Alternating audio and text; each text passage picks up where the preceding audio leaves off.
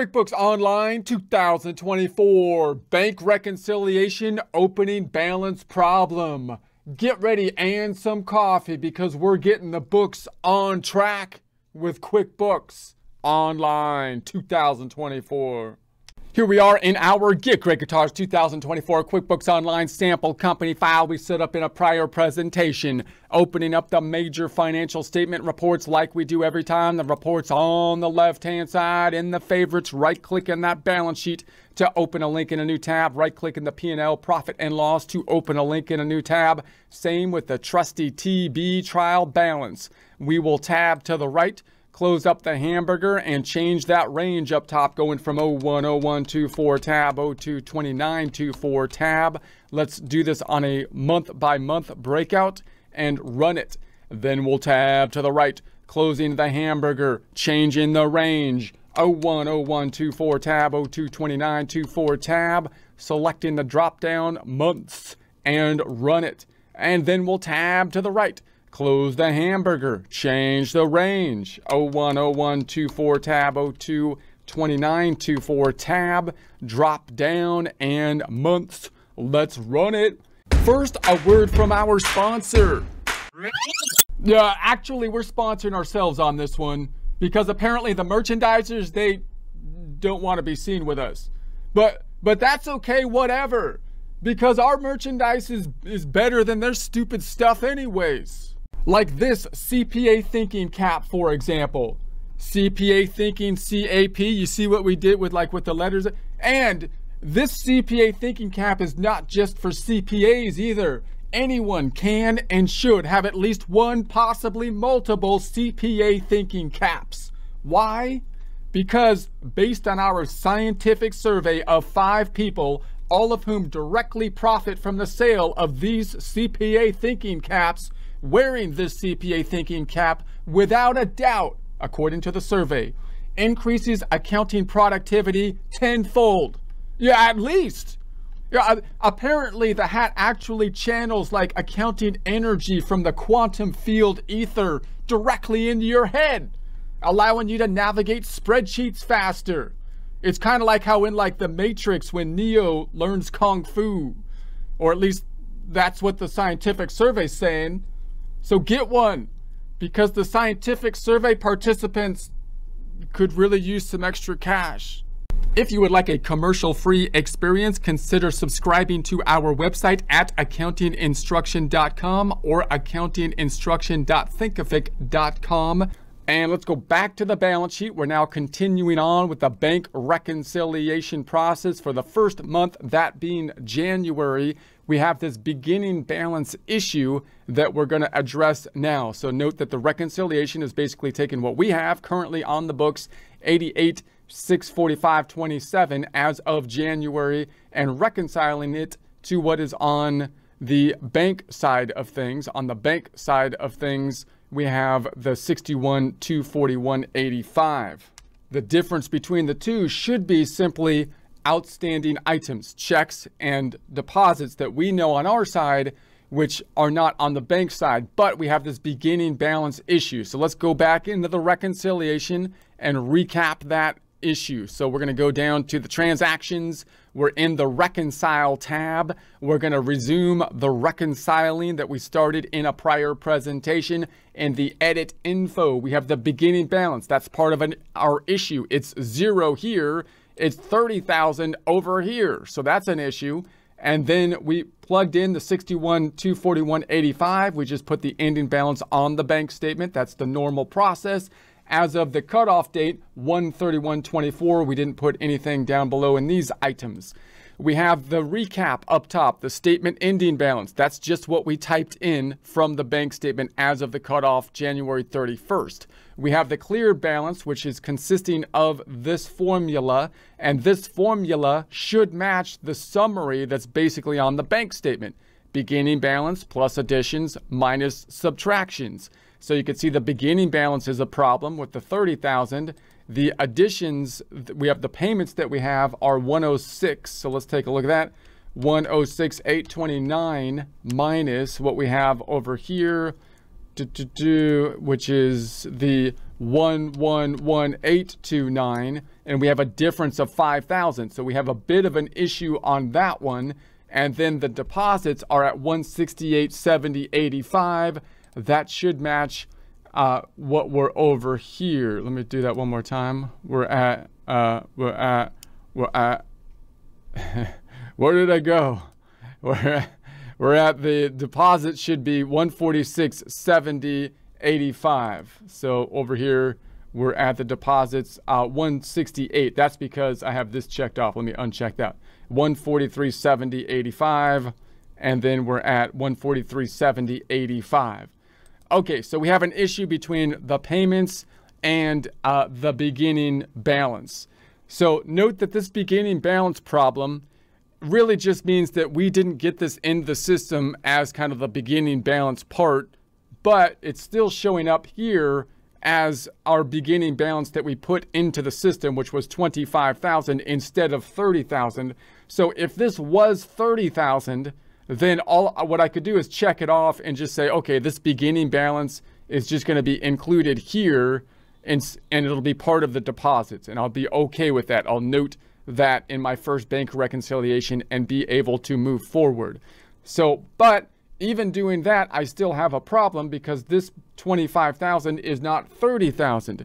It should be the 30,000, which is the beginning balance over here. Why is it not 30,000? Well, because we pulled in this 25,000 from the prior accounting system, which had 25,000 on the balance sheet. So we had to put 25,000 in place because that's the thing that we needed to be in balance to bring over the books.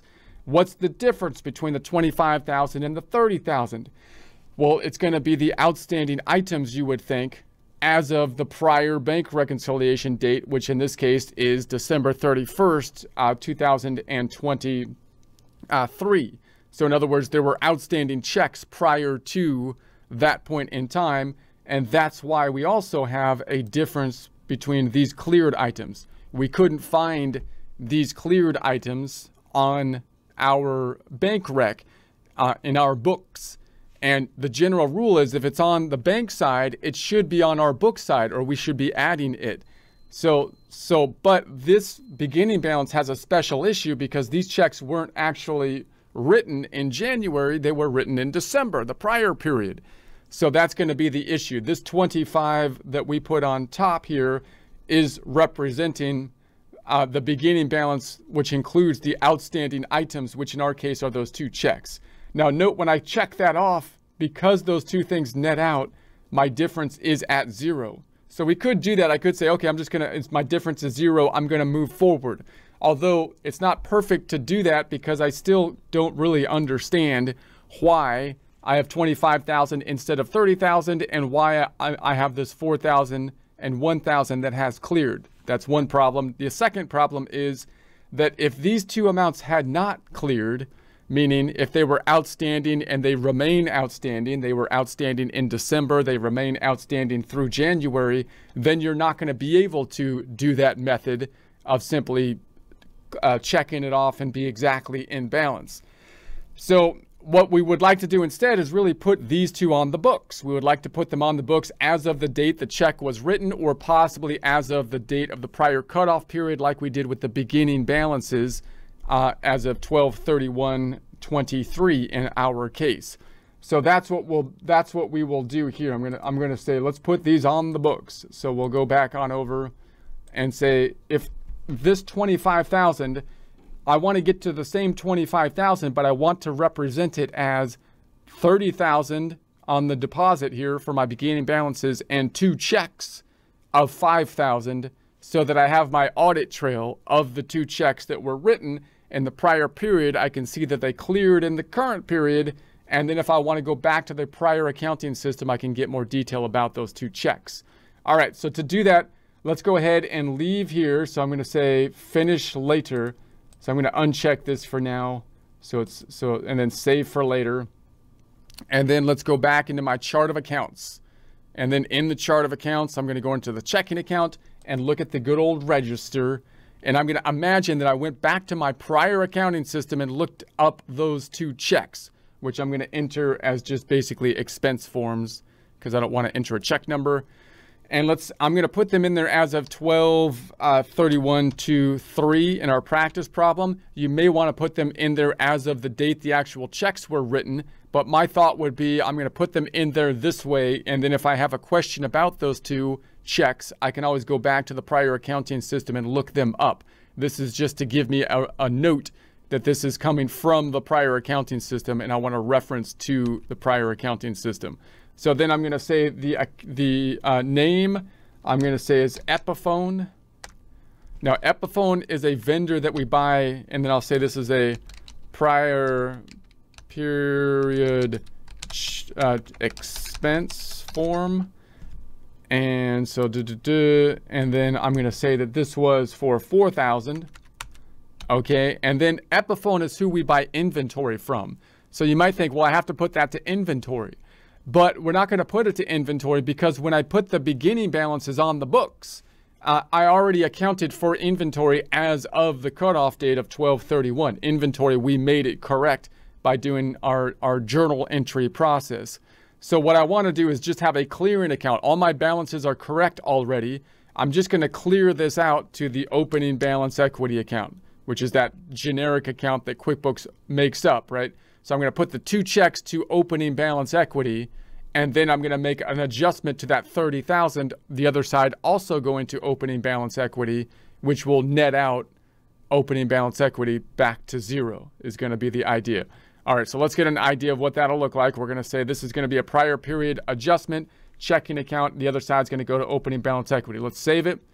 And then if I go to my balance sheet and run it, and we had an adjustment to the checking account, and we had an adjustment we can see down here. So now there is a balance in the opening balance equity. I'm actually going to open up the general ledger report to see the detail that way. I'm going to go to the tab to the right click on it and duplicate it. And then I'm going to go to reports on the left-hand side, close up the hamburger, go all the way down to the accounting reports, which are for my accountant.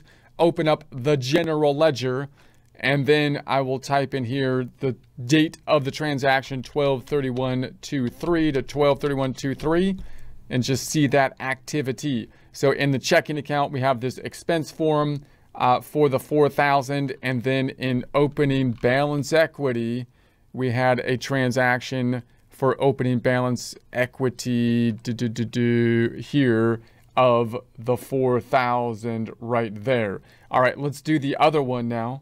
So I'm going to do the second one. I'm going to go back to the first tab. We're back in the register again, and let's select the drop down and do another expense form and say this one is as of 12/31/23 as well. This is a prior period expense form.